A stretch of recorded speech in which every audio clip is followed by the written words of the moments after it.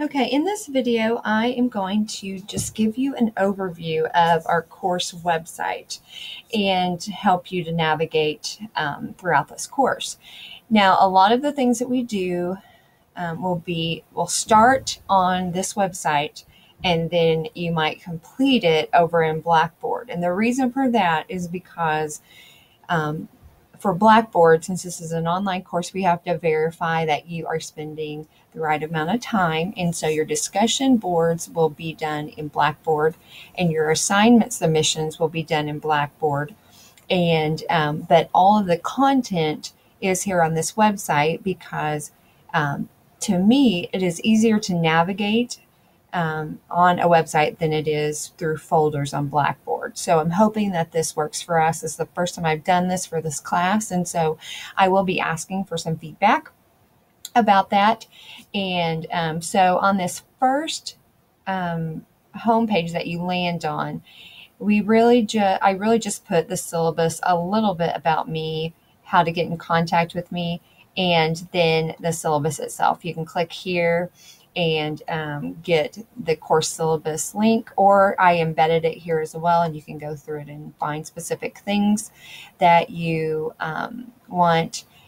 All of the different policies are there. I'm not going to read them to you, but you do need to have a readily available computer with good internet access. We will be doing a lot of posting, tweeting, discussing everything online, obviously, so you need to have ready access, to that. And you need to actually sign in and work daily. You need to remember that this course is a 4-week course, but it's still 3 graduate credit hours. And so what basically that means is we will be doing 1 week worth of content every single day, because we only meet for 4 weeks, which is about 16 days. So if you think about that, then there's a lot. So you're going to be spending a lot of time on the computer. I have made it to where you have access to all of the content from the first day on this course website, but you cannot start discussion boards early. Like, you cannot get them all done in one day. I'm getting ahead of myself though. So let me just show you about the website itself. On the course schedule, I have taken the lessons week by week and the projects and put them in a consolidated form to where you can see what I suggest you should be doing each day. Now, I'm trying something new with this course. I am making everything due by Friday midnight of that week.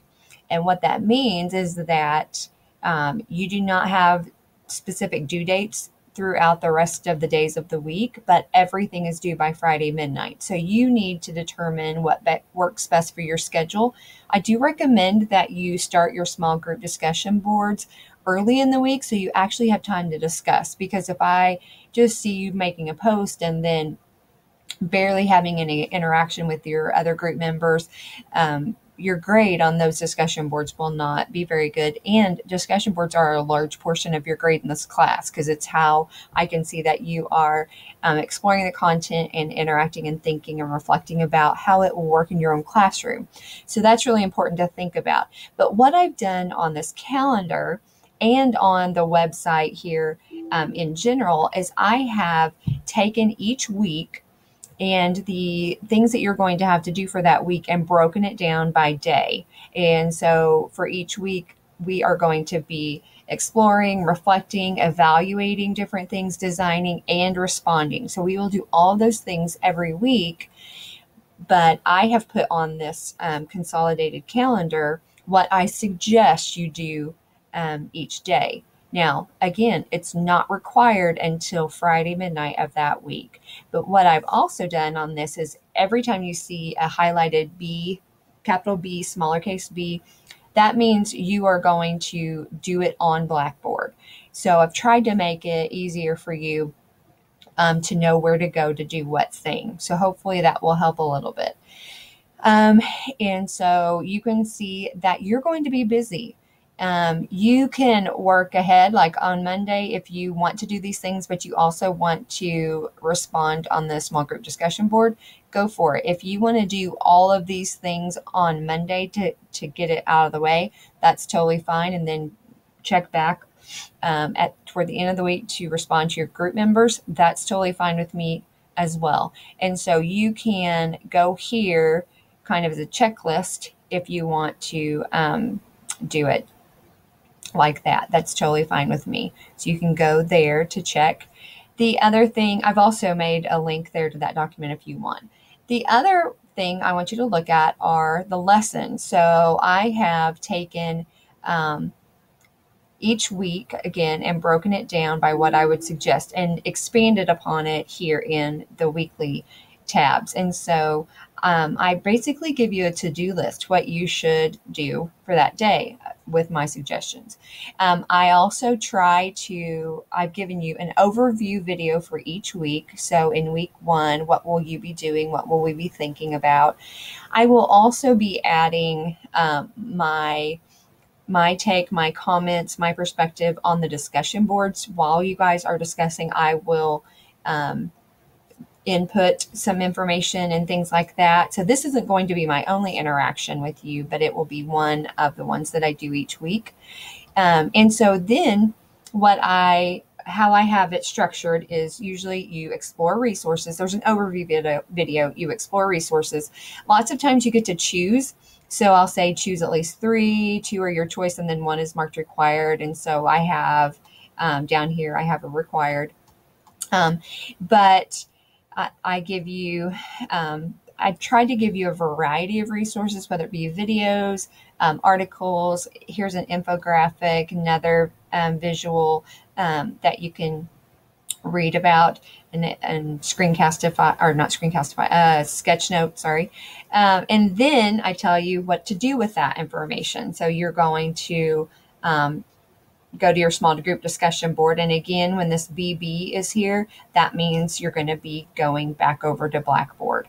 And I tell you exactly what you should be doing, how you should be writing. And then I give you an example for this first time, because I really want you to think about the resources that you are using and how to respond to them and how to actually cite them within your response. I want you to draw the connections between what you're learning and the resources that you have. And that's really important. The other thing that I almost always do on your small group discussion board posts is have you offer your questions. And these are questions that you don't know the answers to. These are questions that come up while you're reading. How would this actually work? I'm not sure I understand what this means. I want you to have 2 questions per discussion board, I think, for every single one. I put it on the tasks for that day. But that is really important to me. And then you'll have a resource list on each discussion board post. And then the other things that we have on the course website are your assignments. And you'll notice under project descriptions, the assignments are there. Now, you actually have 6 assignments, but there's only 4 project descriptions here. And the reason is because 2 of them are pretty small, and I just didn't think they needed a description, but they will be linked within the days of what you're going to be doing. And so whenever there's an assignment, you can click on that and it will actually take you to the description of what that assignment entails. So, and then I tell you what to do by Friday, just like this one. Here's an assignment number 2, but it actually is a post on a Padlet. So anyway, and then at the final part of each week, I have a checklist. So all these things you should have done by Friday midnight. Okay, so that's how each week is structured. And then again, whenever the project descriptions are just the specifics for each one of the bigger projects. And then I also have a helpful resources page, which I might add to. Here's my YouTube channel. I have made a lot of videos for this class, and they're all linked or embedded within the place where you will need them. But if you want to go to my YouTube channel to find some other things that you might want to do, I have lots of things there on how to use certain tools, how to embed things, how to link to things, how to find specific things. You can go there. And then the online writing lab at Purdue, the OWL at Purdue, is APA formatting help. Really great, simple help, straightforward about how to do APA formatting, which you will do in your writing, your posting, and your resource citations. And then the our class Twitter feed.